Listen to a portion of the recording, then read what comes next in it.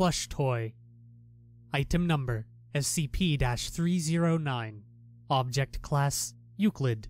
Special Containment Procedures. SCP-309 is currently stored in a secure glove box in the Level 2 Research Lab at Site Blank. Routine physical examinations of SCP-309, as well as experiments involving small animals, may only be conducted using the glove box.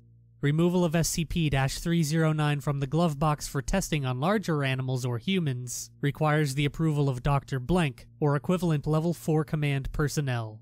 Human testing is restricted to D-Class personnel. Description: SCP-309 is a small, plush stuffed animal that looks as if it has been turned completely inside out. Golden-orange fur is present along the seams, while a small amount of cotton stuffing and 2 protruding eyes are visible on the head. The interior of SCP-309 is understuffed with cotton, giving it a flexible and cuddly feel. SCP-309 has no effect on inanimate objects.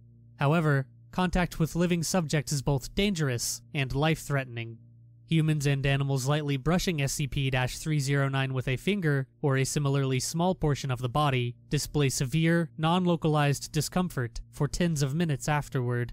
Humans also report feeling extreme nausea, despite the fact that SCP-309 does not induce vomiting. The discomfort and nausea are so overwhelming that even the most hardened subjects have proven unable to voluntarily maintain contact with SCP-309 for longer than a few seconds. If SCP-309 is pressed firmly against a subject, or the subject quickly picks up SCP-309 and attempts to hold it, the subject will be violently and painfully turned inside out over the course of 5 to 10 seconds.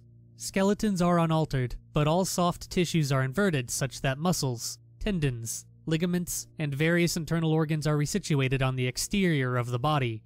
Though not immediately fatal, the process is irreversible and universally considered painful.